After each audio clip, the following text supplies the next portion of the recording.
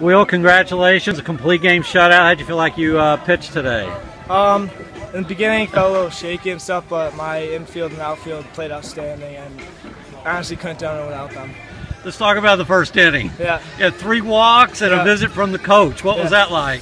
I just had to stay focused. We got a little excited first inning, and in my infield helped me out and really had my back. Once you got out of that inning, I think you lit off the next inning with a hit. Did that get you calmed down? I was just staying focused up there, trying to do my role in the wild pack, and get people to move me over and get me in. Do you all feel like you all are back to playing the kind of baseball that you played during the year after the, you kind of closed the year with a little funk? Yep. I mean, that was just, team's going to lose, it's a win-lose game, and we stayed focused, came back strong, and got on a run for the sectionals. So what's it like to be in the championship game now? No comment, honestly. It's great.